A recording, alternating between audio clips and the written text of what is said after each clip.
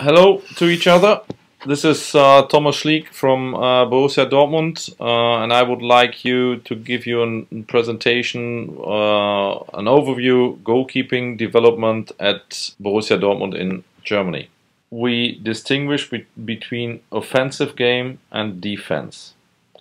In defense, we have goal defense and zonal defense.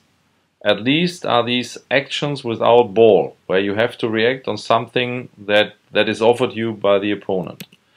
Goal defense is divided up in shots, in headers, and 1 versus 1. And zonal defense is, as an overall speech, crosses and through balls. In offensive game, the goalkeeper has the ball. That means we talk about actions with the ball. These actions can be done by feet or by his hand. Actions by feet are the dead ball, is a volley or dealing with a back pass. By hand is a rollout, a short throw or a long throw, for example. For me, when the coaches do the training documentation, we just use a template.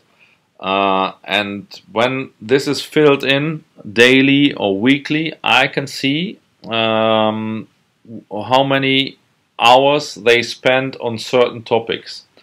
For instance, if I see that the goalkeeper, which they report to me, has not enough hours, training hours in zonal defense, and this is also not touched in complex training, not the goalkeeper is to be blamed for perhaps mistakes in this area, but at first the coach is to be blamed because he is not delivering this content, which is crucial to the goalkeeper himself.